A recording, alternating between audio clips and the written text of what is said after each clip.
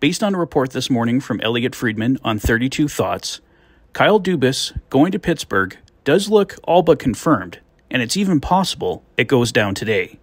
But Elliot has a theory that other teams that have currently employed general managers could still be in the mix, gauging Dubas' interest.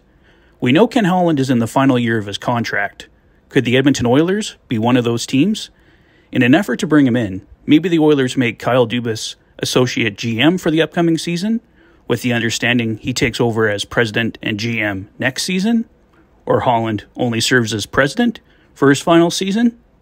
The Oilers already have internal candidates like Steve Staios in the mix, but I'm curious if the Oilers threw their hat in the ring on Dubas. Just pure speculation on my part. We should know one way or the other very soon.